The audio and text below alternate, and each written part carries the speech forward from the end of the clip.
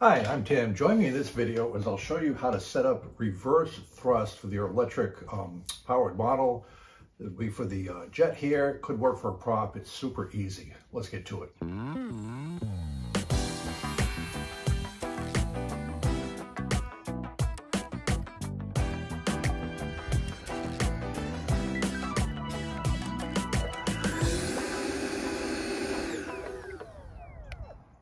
What is reverse thrust? Reverse thrust came into use after World War II as heavy commercial aircraft started operations. They landed fast. The runways, they needed to stop at whatever distance was available to them. The brakes could only do so much.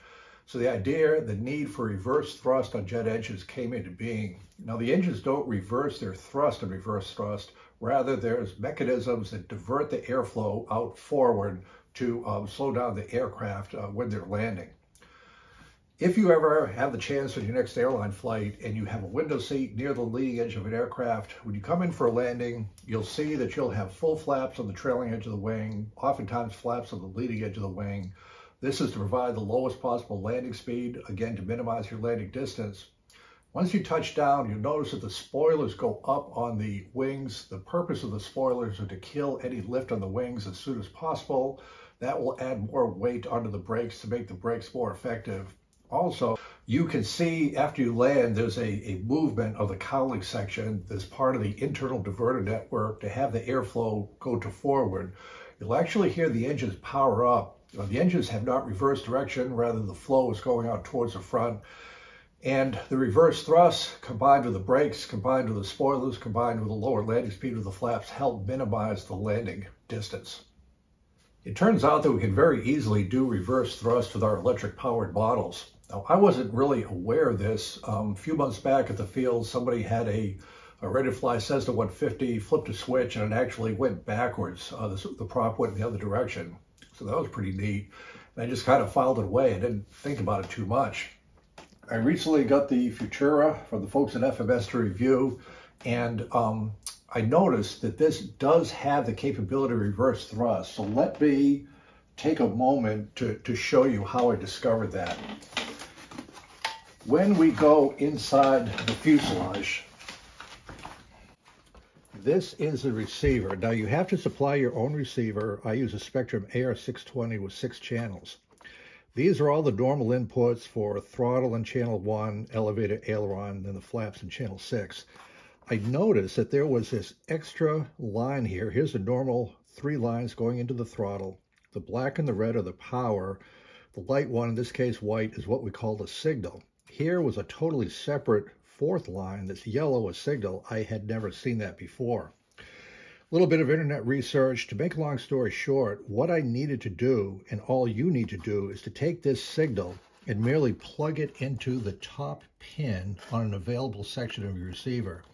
So this case is channel 5, like so. It's in, and now whatever signal goes to channel 5 will reverse the ESC. So what will happen with our electric-powered model here, a ducted fan, it could be a prop, the motor actually reverses direction. That's very easy for a brushless motor to do. It's no problem, and it's done through the electronics and the electronic speed control.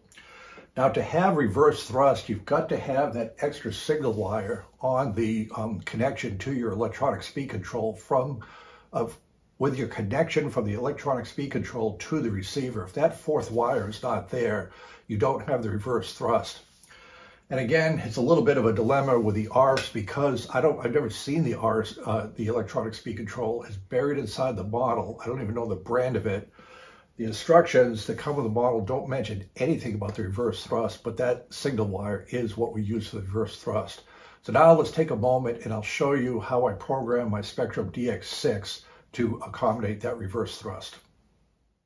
This is the Spectrum DX6, and this is the screen right here. Here's the Futura. It'll vary with your radio, but I think you'll get an idea as I do it here. So with the DX6, we take the scroll wheel, we press it down once, we get to the function list. The function list are things that you do normally in various flights, servo reverse, exfil, things like that. With the function list, we go down towards the bottom. There is a section called System Setup. These are things that you don't do often, usually just typically one time. So we'll press it. It's going to disable the radio, which is fine. And now we're in the system setup menu right here. Things like model type, model name, you just do that once.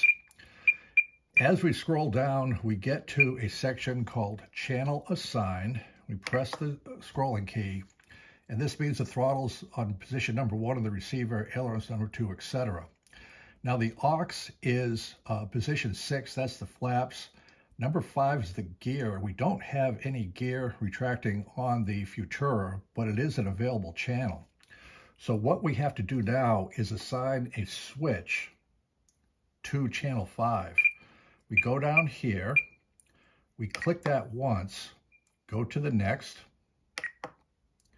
and then with number 5 here, you see it's set for C right here, which is position C right here. That means this switch will control the signal to number 5. We could, if we wanted to, if we press that, change it to another letter, but we're going to keep it on C.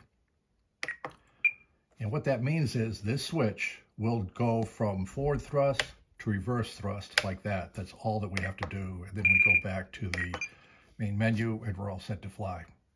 So that's really all you have to do for the reverse thrust. Let's go ahead and take a quick look at the field. This is for the maiden flight. I taxied out. You can see the model goes forward, then it goes reverse thrust, and then on the landing, I actually remembered to hit reverse thrust on the landing roll out. And you see, you apply the power, it helps slow down the model, truly. It's a good thing. Remember, the model has very efficient thrust going forward.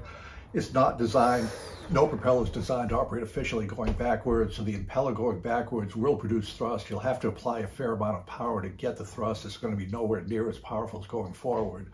But it is a nice feature to have on your airplane. It's easy to implement, works with propeller-driven airplanes, and just a fun thing to have for your RC model flying.